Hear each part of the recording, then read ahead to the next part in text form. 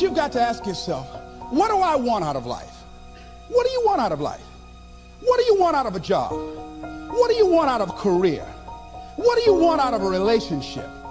What do you want? What gives you your life? How will you know when you got it? What will make you happy? You need to know. You need to start asking yourself some questions. What do I really, really, truly want?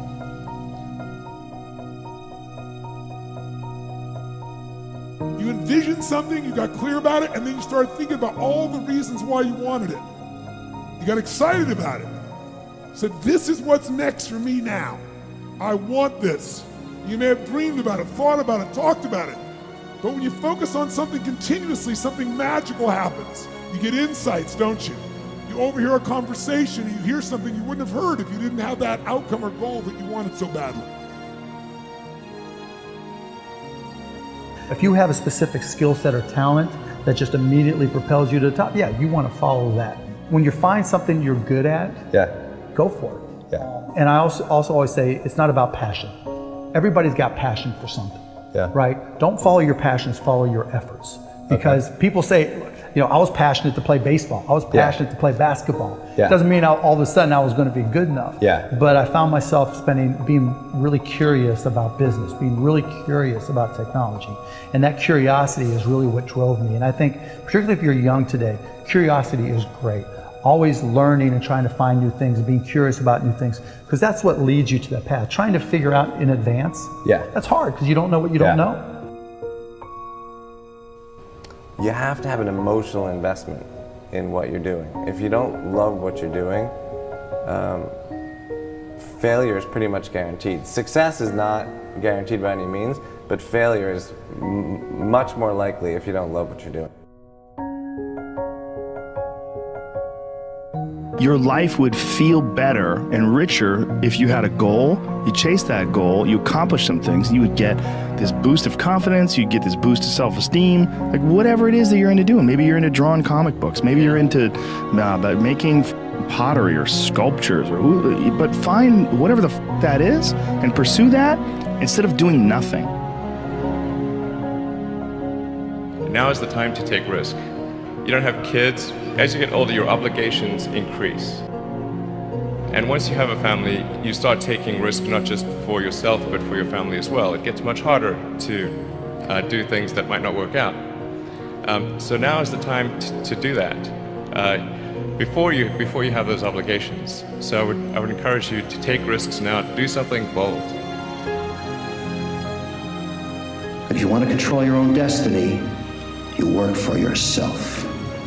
That's how it works. I'm trying to inspire those of you who are on the tipping point. Take the chance, you're young. Go for it.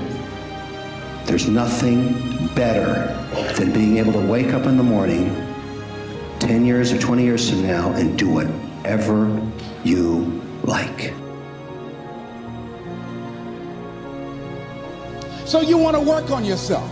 You want to read books that inspire you and motivate you. You want to listen to tapes over and over and over again. And I suggest that you listen to tapes when you first get up in the morning. You want to control the spirit of your day. When you first wake up in the morning, your mind is operating at 10.5 wave cycles per second. That's when the subconscious mind is most impressionable. Whatever you hear in the first 20 minutes when you wake up, that will affect the spirit of your day. You want to make your dream come true, you got to stay focused. Some people rather get even than get ahead. Stay focused on where you want to go. The one commodity that is most valuable on this earth is time. Time to love, time to live. From the moment the human body is born, it begins dying. I don't think you quite caught that. Let me say it again. From the moment the human body is born, it begins dying. Some happen faster, some happen slower. Some of us help them go faster, and some of them prevent it from happening sooner than later. How many seconds, how many minutes do we waste every day doing things that are nowhere near the goals and aspirations and passions that we have inside?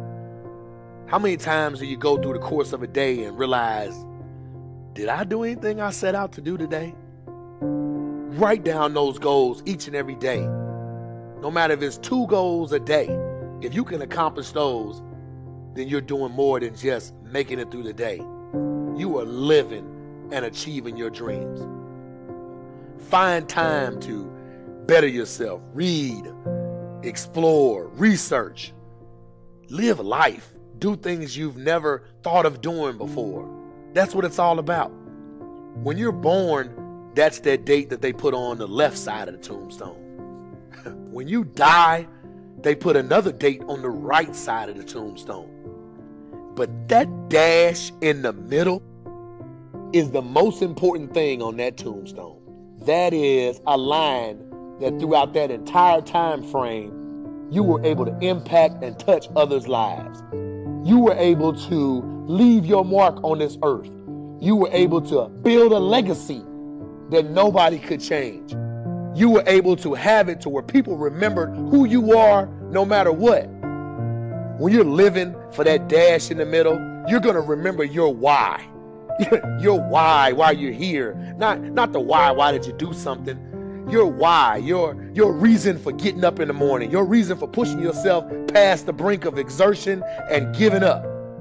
Your reason for moving on and getting things done in life. That dash in the middle, that's the thing that pushes you. How do you rate yourself on a scale of 1 to 10 in terms of your physical appearance, in terms of your health? Do you take care of yourself? Are you allowing yourself to get overweight and out of shape? Are you conscious of your health? Are you watching the food that you take into your body? Do you make a deliberate effort to exercise? You know, it was George Burns, he said, we cannot help getting older, but we don't have to get old. And many of us get old before our time because we don't take time to take care of ourselves. Your environment is a very good indicator. On a scale of 1 to 10, is it what you want it to be? Do you find it desirable? Are you satisfied? The job or career that you're involved in. Someone said that 85% of the American public are unhappy with their jobs. Are you spending 8 hours a day just doing time? Doing something that you don't find challenging, that does not make you stretch mentally, that does not stimulate you, that does not inspire you. Something that you don't find a sense of fulfillment in it. If you're doing that day in and day out, it has to affect how you feel about yourself, your level of motivation. Your relationships. What kind of impact is it having on your life? Is it nourishing or is it a toxic relationship? Does it drain you or does it build you up? Ask yourself that. How motivated are you to do something about it? Your contribution, your actions. What are you giving? Many people will leave the universe without a trace. No one will know they were here. And in fact, under their name, we could put under there, not used up. Will anybody know that you came this way?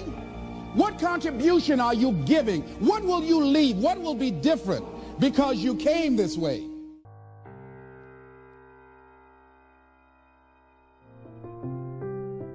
Just stop for a second. Write down your why. What are you doing this for in life? If your why doesn't make you cry, then that's not your why. Again, if your why doesn't make you cry, then that's not your why. Your why should be something so big that it moves your family tree. Your why should be something so big that it changes the whole outlook on how things are with you and your home, your family, your religion, your purpose. Think about your passion. Think about your opportunities. And that's how you find your purpose. OPP. When that why meets up with your passion, your opportunity, your purpose, then you'll find out. The most important day in your life is the day you remember why you were born.